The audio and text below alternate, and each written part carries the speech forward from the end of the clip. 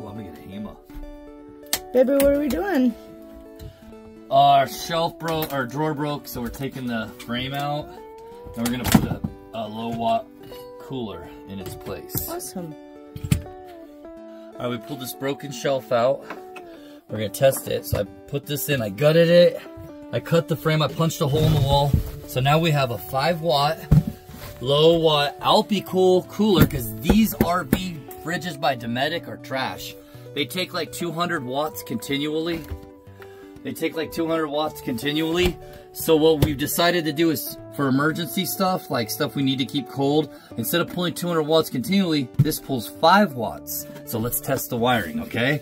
I have it wired in through the wall. I wired here, keep the camera right here, I'm gonna go flip the switch. I wired it into the RV's main power.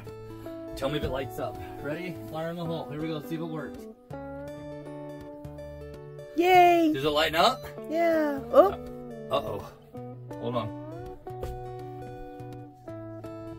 How's that? Negative. Maybe it's came loose or something. Yeah, check it. I don't even think I plugged it in the right way. Oh. It did light up for a second. Yeah, it's good. Yeah, it was on. So we could set it. We're good. It's cool because we can still use the fridge for like bread and like condiments and like So now we have a low watt. See, low watt at 40. We could drop this Alpicool to so low though. It only takes 5 watts. It's actually a freezer too. Yeah. So look at that. And then when we drive, I can lock it in right here.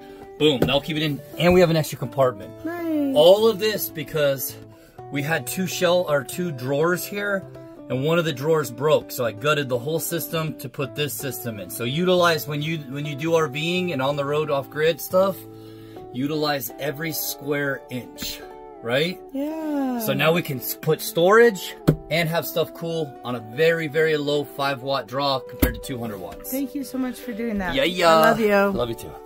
Bye.